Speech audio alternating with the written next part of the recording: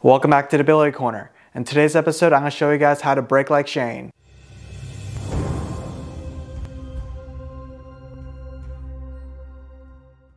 Shane Van Boening has been widely known as one of the best 10-ball breakers alive today. Shane's 10-ball break has allowed him to dominate many tournaments and frustrate players because he's so consistent. Breaking technique has been a very important role in modern day pool.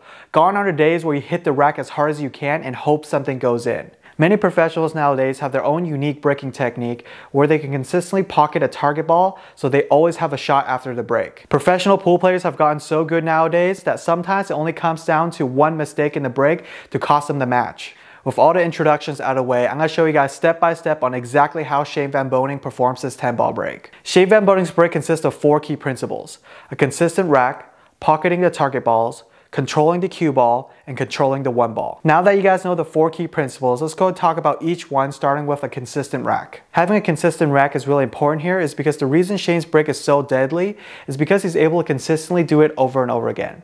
And that's just not possible without a consistent rack. You can obtain a very consistent rack just by using a magic rack. Now if you're using a triangle like this, you want to make sure there's absolutely no gaps in rack and that you're racking the same every single time. The second key principle is pocketing the target balls. The target balls are always going to be the balls directly behind the 1 ball. In this scenario, it's going to be the 8 and 9 ball. The target balls are always going to head towards the side pocket, and Shane is looking to pocket one of those balls in order to have a shot after the break. If done right, you would never have to give up the table after the break. I noticed whenever Shane went to break, he always placed the cue ball in between these 2 diamonds and as close to the head string as possible, somewhere around here. There was slight deviation from where he placed it, but it generally was in this area. When you go to break, you want to make sure you hit the 1 ball as square as possible, just like this. You can have slight deviation and it'll still be okay, but if you deviate too much to the left or too much to the right, you're not going to pocket the target balls and you'll lose control of the cue ball. The third key principle is controlling the cue ball. If you watch Shane break, you'll notice that Shane only uses around 70 to 80% of his power for a nice controlled break. There really is no need to hit the cue ball as hard as you can, as that can yield worse results. Shane's breaking technique is quite unique. He tends to choke up on the cue for a more compact stroke, and just when he's about to fire, he'll start lifting up his body and level his cue as much as possible, giving a massive follow through. Now I believe the reason Shane lifts his body up is so that his hand doesn't hit his body during his follow through stroke. This massive follow through allows him to pop the cue ball, and he adds around half a tip of topspin in order to squat it right around the center of the table. The fourth key principle is controlling the 1 ball.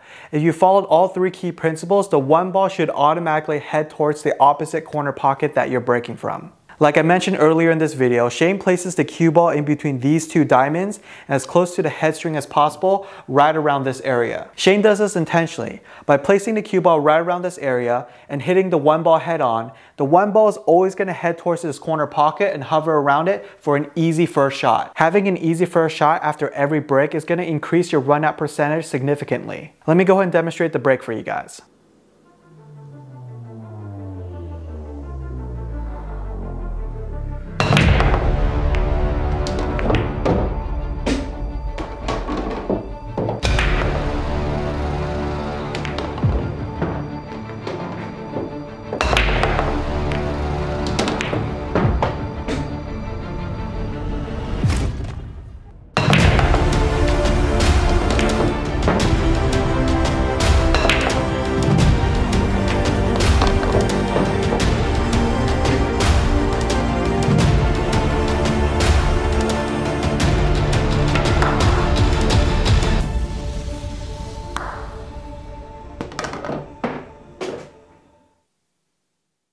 As you guys saw, I was able to consistently pocket at least one of the target balls in the side pocket. I was able to generally control the cue ball right around the center of the table, and the 1 ball always hovered at that corner pocket for an easy first shot. Shane said himself in an interview that he sometimes practices the break 8 to 10 hours a day, which is pretty insane. It's no wonder why he's so consistent. However, even Shane sometimes struggles to find his break during a match. This can be due to factors such as table conditions, humidity, how clean the balls are, and more. The key is being able to adjust this break with varying conditions. When you try this break yourself on a new table, you're going to want to vary the cue ball placement just slightly and also vary your power until you hit the break just perfect. Once you find that perfect spot, just keep doing over and over again and you'll yield consistent results like Shane Van Boening. Alright, that's all I got for you guys today. I hope you guys enjoyed this video. I spent many hours trying to perfect this break break and teach it to you guys. So make sure you hit the like button. If you guys want to see more pool content in the future, consider subscribing. Thank you so much for watching. I'll see you guys next time.